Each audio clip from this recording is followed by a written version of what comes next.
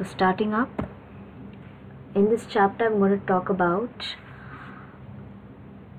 the fund flow statement theory part. So as per the syllabus, I'm going to cover up the meaning of fund, the meaning and definition of fund flow statement, the uses of fund flow statement, the limitations of fund flow statement, and finally I'm going to end the theory part by highlighting the difference between the fund flow statement and the cash flow statement. So let's start. The meaning of fund. Fund basically have different meanings from different perspectives. Okay, so it can either mean cash, which means physical cash, or movement of cash from one bank account to another bank account. Second, it can also mean the net working capital. So what do you mean by net working capital?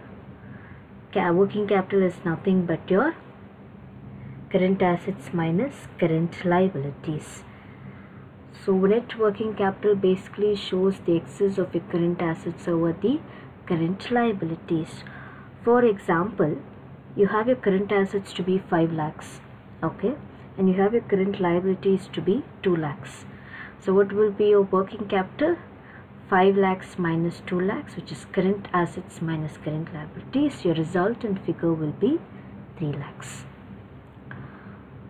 Or it can also mean the financial resources which are owned by the organization during a particular point of time.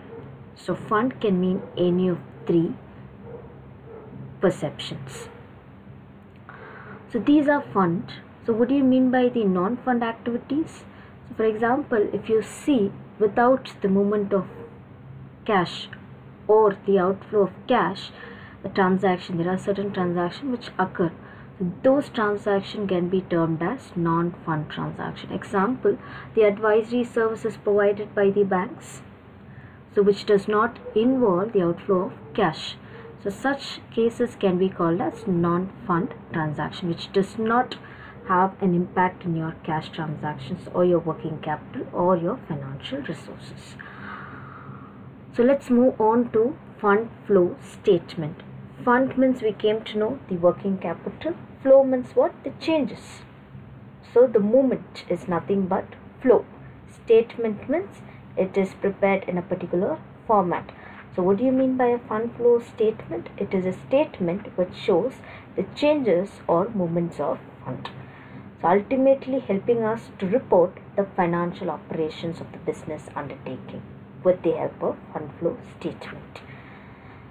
The definition, according to Robert Anthony, the fund flow analysis described the sources from which additional funds were derived and the uses to which these funds were put. So before I would summarize the definition, I would like to stress on the point sources of funds. So what do you mean by sources of funds? Raising of funds in an organization. So how does an organization raise funds? It will raise fund with the help of borrowing funds from financial institutions or by issue of shares. Either it can be your equity shares or your preference shares. So these can be known as the sources of funds. The application of funds. Application of funds is nothing but how optimally you are utilizing the raised funds. Example could be, for example, if you are raising fund, you will use it for some of the other purposes. Okay, for example, buying of your fixed assets, so purchase of long-term assets, or when you are paying back your preference shareholders, which can also be known as redemption of preference shares, or redemption of debentures, paying back your debenture holders, or paying back your loans. So these are nothing but the applications of funds. So it basically analyzes and describes the sources of funds and the applications of funds. So this definition was given by Robert Anthony. So our next subheading is uses of funds flow statement. Uses of fund flow statement basically tells about The purpose of preparation of your fund flow statement, how helpful it is to the organization when they prepare a fund flow statement. Under that, point 1, you have guides proper use of available resources. So what do you mean by guides proper use of available resources? So for example, as an organization, we know how much of resources, or resources here it means your financial resources, how much of resources we have with the help of the preparation of the sources of resources. So when we get to know what is your sources of resources, obviously we'll stick on to using the resources, your financial resources, in the most prominent optimum level without leading it to a loss or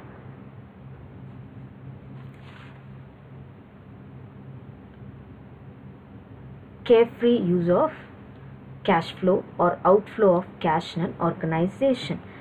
So basically a management's decision on how to use the funds is told or is given by the preparation of a fund flow statement. Point 2, acts as a base for financial planning and budgeting. So when we get to know what is the funds that we have and how are we utilizing the funds, it helps us in anticipating for the future years. For example, a large amount of funds is borrowed from a financial institution for the last year. Okay, that can be taken as an example. So by this we get to know that we are supposed to pay every year the amount of interest to that particular financial institution. So we set back a certain amount for it every year, so which ultimately helps us in planning out how the financial resources to be utilized, and it also helps us in making our budgets for the next coming up years. Point 3, it gives early warning of coming financial dangers. Early warning of coming financial dangers. So when you get to know the inflow of funds is higher than the outflow of funds, it is a positive figure showing up that the company is having a good financial position. If the inflow of funds is lesser than your outflow of funds, basically it shows that the company is going to face difficulties in the utilization of funds because they do not have enough funds. So it acts as an early warning for the coming financial dangers. Point 4, reveals a net result of business operation during the year in terms of cash. So if you see, when you're preparing your income statement or a profit and loss account, okay, basically what does it show? It shows your profit for the year. So does it show the net profit of the year? We have a doubt on it. Why do we have a doubt on it? Because it includes the depreciation and the write-off amounts. So what if the management decides the depreciation amounts and the write-off amounts? So that time the profits will vary according to the management decision, which ultimately results in not showing the net results of the business operation or funds from the operation. But when we are preparing the fund flow statement, we show the funds from business operation because we do not include the write-offs or the depreciation amounts. Point 5, facilitates in borrowing. So facilitates in borrowing. So as a company, when we borrow fund from various financial institutions to satisfy us, we get to know what is the ability of a company to repay it in the future years. Okay, so when you're preparing a fund flow statement, it basically indicates the ability of the company to pay back its loan as per the repayment period. So we're showing it as an application. So by this we get to know how much the company is capable of taking loan from the financial institutions.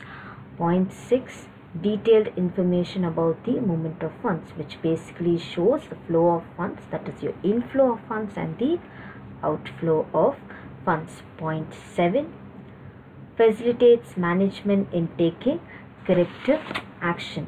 So for example, if there are any deviations which are found by the organization, okay, between two balance sheets, okay, when they are preparing the fund flow statement, a management can take that as a measure to take up the corrective actions in the future coming years. So the deviations can be reduced ultimately by the preparation of your fund flow statement.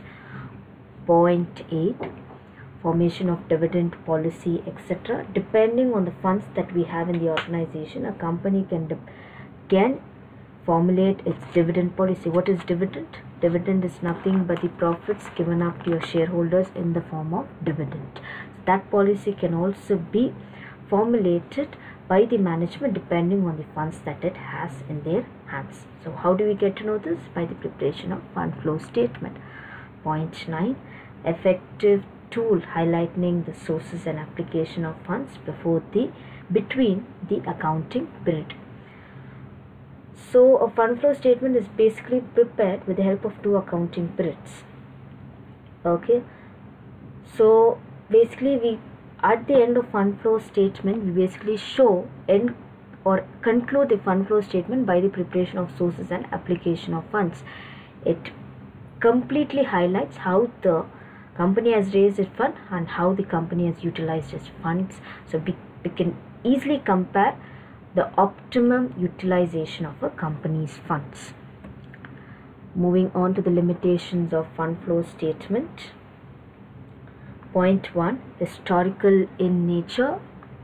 Historical in nature is nothing but depending on your past records or your past